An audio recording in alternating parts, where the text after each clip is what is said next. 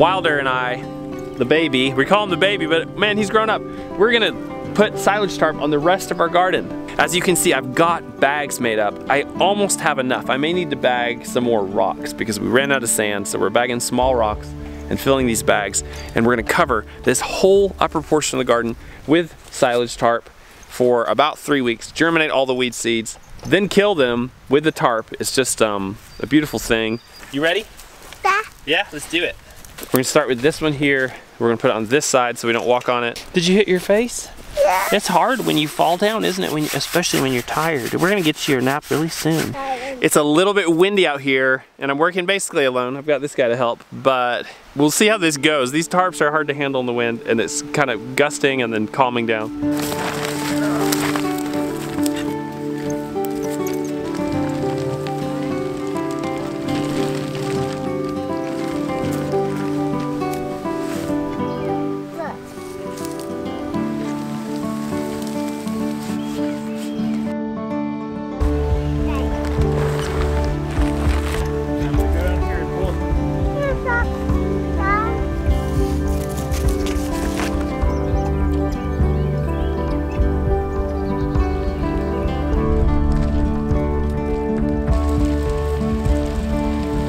Pull it towards you. There you go, and put it on it right there. Good job. I'm taking advantage of a kid who probably shouldn't be out here barefoot, but he is, and having him walk up on this tarp real gingerly to not poke holes in it with his little lightweight body, and put these bags on so I don't have to walk on it in my shoes or with my heavier weight, so we won't poke holes in it. So far, no holes. It's working well.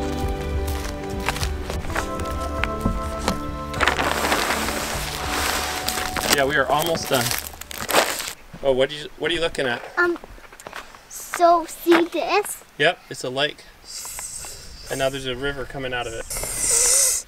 That's cool. Okay, Brighton's just nailed putting these bags in the middle, and I've got a few gaps. I need 7 more bags of rocks, and we'll have this completely weighted down.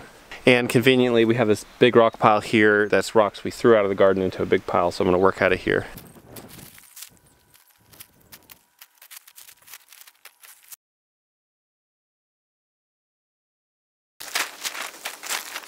So now we're basically done with this. As you can see, looking towards the house in the lower portion of the garden, there's half of this covered, and then the whole upper portion of the garden is covered all the way across. This other corner, Bree has convinced me to not cover it. She really, really wants to plant. She really wants to plant. She doesn't want to plant her greens, carrots, potatoes, broccoli. She doesn't want to plant all that late. It will be an interesting experiment to see the difference through the season of what it does to actually tarp your beds pre-season versus not. I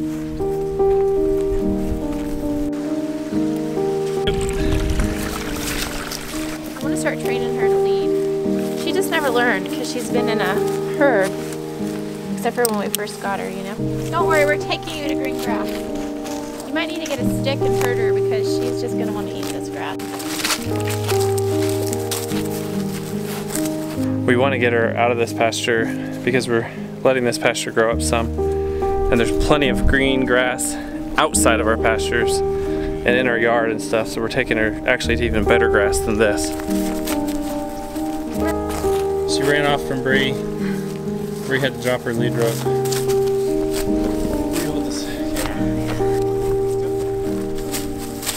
It's moments like this that I really miss our first cow, Dolly. She was so chill and gentle. We could lead her anywhere. She loved us. She loved to be petted by us. And Alice doesn't love us. She doesn't love to be petted by us. She doesn't come for neck rubs. She doesn't follow on a lead. It's really more that she just has the herd mentality. See? Told you.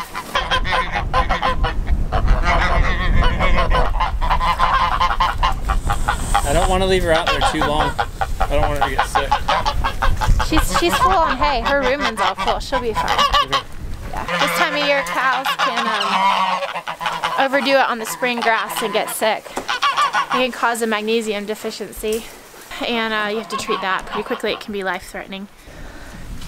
Now that we're back here, I'm gonna start working with her every day to gentle her and get her used to us, and we just haven't spent that much time with her, like working with her. So that's why she acts like that. I mean, I'm hoping that's why. I'm hoping it's not just like her personality. But our other cow would follow me around and yeah, come when she was called. So what's happening now is I'm getting ready to move the geese to this apple orchard area. The cows are worrying over here because Alice is out in the yard grazing. Bree is over here in the garden broad forking, and she found something she wants to show us. Hey Wilder, what do you see? Cow, you're right. What'd you find? Where is it, Joy? It's right here. Well, what I'm mostly finding is this burdock or yellow dock. See that massive root system? Right, growing right in the middle of my bed. So I'm mostly getting that out of my garden beds. But I also found a really nice potato. It's a really, really nice one. So I'm gonna keep it and we're gonna eat it next time we have potatoes. I bet there's one right here too. Yeah, right there. There's a potato plant. We find them every year. Mostly we just need to do a thorough job of getting this burdock out of here. Look at this, this is all burdock. It just takes over. I'm actually gonna get cardboard for the rows. And I don't know if that'll kill it because it's such a big root system. But anyway, I'm gonna put cardboard on all my rows. But I gotta get it out of the beds.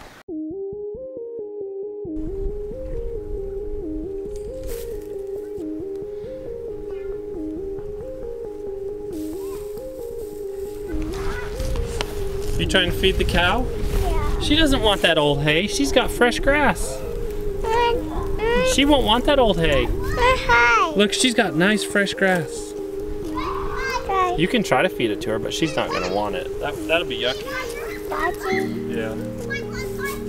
Are you gonna eat grass like a cow? Can you tell me how it tastes? Yeah. How does it taste? How's that grass? Mo. Dice. Huh. Hi, little bull. I wish my milk cow was as friendly as my bull. Hi. Now I'm working on protecting our apple trees from the geese, because geese can do pretty significant damage to small trees.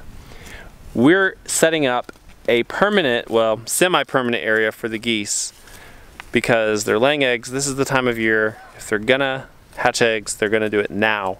I want to get them set up in a spot where they have several month-long protection and where they can build nests undisturbed. And so that's going to be in this orchard area here. But you have to protect your trees. I'll show you this one here. I had them in here, and I had this tree protected. Last week I had them in here. They got to this tree despite me having it protected because I didn't have the wire high enough on it. So we should have this, what I'm doing now should work and keep them completely off the trees. I need to put this little fence away. This is actually a pig fence. This didn't work for the geese. They flew over it. Today we're gonna clip our geese wings for the first time and put them in a higher electric fence.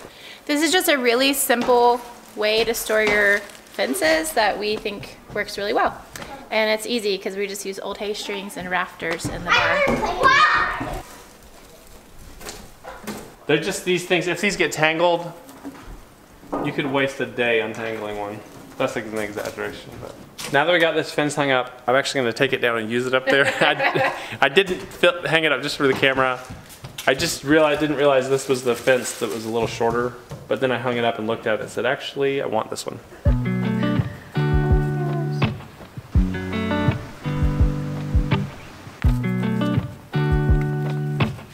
Crazy boys. You wanna go put her back? She wants to go back. Let's go put her back. Of course, the video feels a little bit disjointed. It's kind of because their day is. We're just like chasing the baby this way. I just kick the kids out of the camper to play in the sun while they can because they gravitate back into it. That bull is so mad that he's not out here with Alice.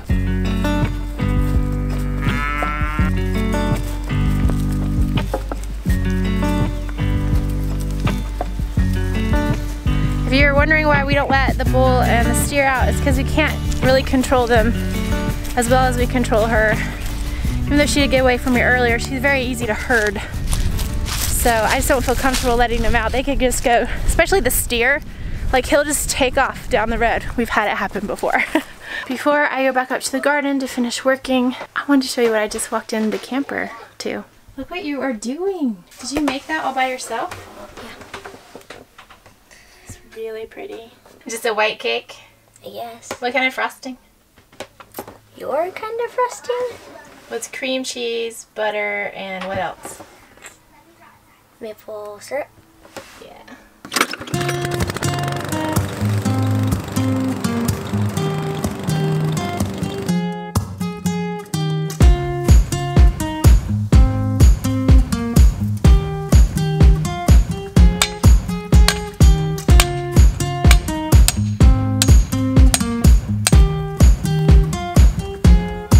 Okay, their fence is set up here in the orchard area. It looks pretty good. It's a nice big area. It's got afternoon shade down here. There's shade under the chick shot up there 24/7, I mean, all the time.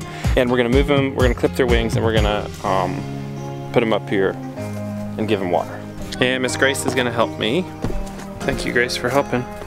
You're a big help. Do you want to catch the first one or do you want me to? I will.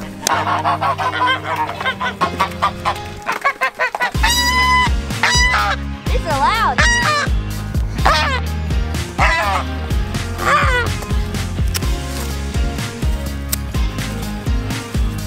That goose isn't pregnant.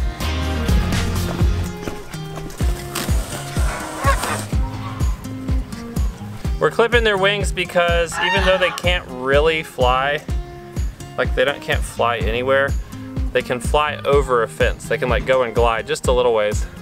So they have escaped from fences by flying over them.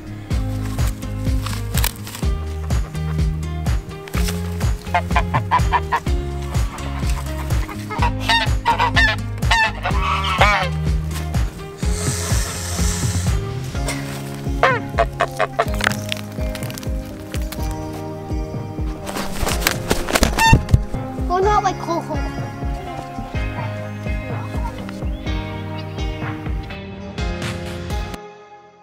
Grace is gonna get them water. I'm gonna get them some hay for nesting material.